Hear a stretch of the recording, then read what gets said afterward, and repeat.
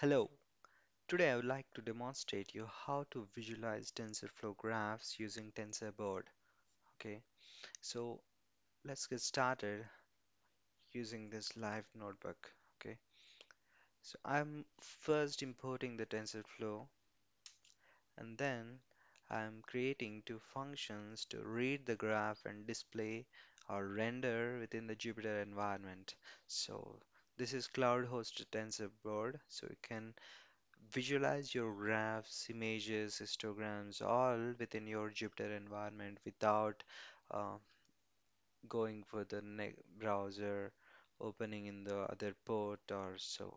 Okay, so this is quite simple and very interesting to do things within the environment. Okay, so these two functions will be used. Okay, the main function is show graph. This will take the graph definition and it renders as a HTML iframe.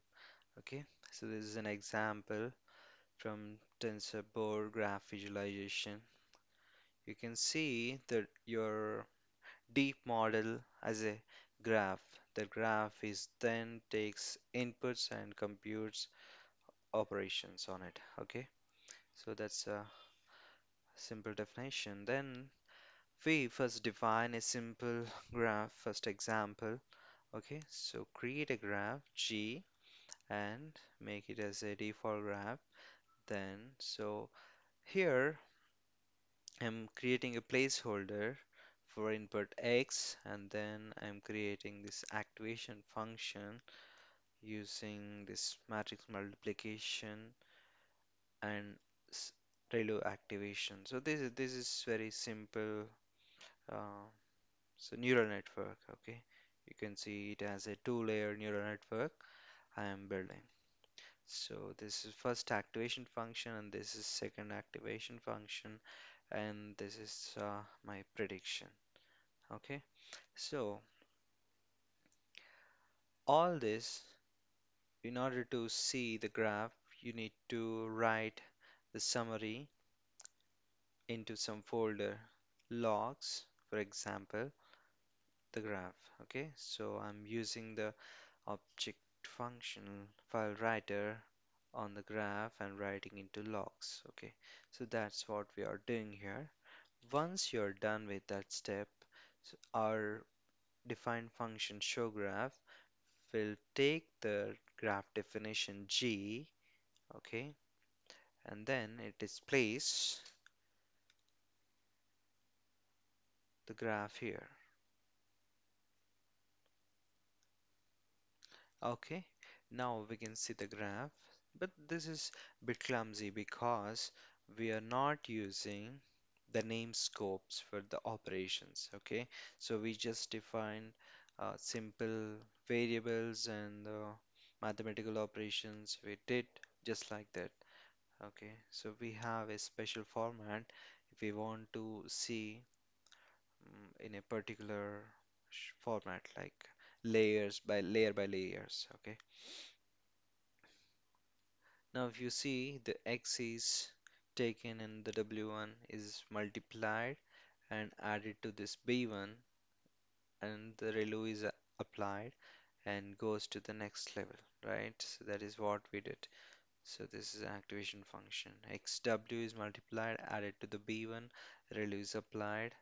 So this will goes to the next layer as input and then W2 multiplication, addition, ReLU activation, so on and so forth. So this is what we are doing here. Okay, so if you want to see this in a structured format, you can use name scopes to combine a set of operations so that you can see the this entire operation within a set, okay, called layer 1. Okay, this entire operation in the set 2, layer 2, okay, and the layer 3. Okay, let's go with this. So again, we are creating empty graph and the same function what we did with with using name scopes. Okay, and now if you see the graph, it look like this. Okay, So we can see the structure. X is input, it's going to the layer 1, then the output of layer 1 is going to layer 2 output goes to layer 3, and the result. Okay, so what is there in the layer 1? You can click on the this button or double click on the layer. You can see what happens. The X is coming from outside, and matrix multiplication is happening, then addition with the B1, applying the nonlinearity, and the output going to layer 2. Okay, and that output is multiplying with W2. So this is what we did, and it's showing us a clear picture of the graph what we just defined. So this is how you can use this the feature. So this is a basic feature. Whatever you define a graph, you can visualize it. Apart from this, you can visualize images, audio, histograms, cost function, and accuracies with respect to time or number of epochs. So we have a lot of options in this. So this is the basic one just to visualize the TensorFlow graphs. Okay, I hope you like this video. If you like it, please do subscribe, share with your friends. Thank you.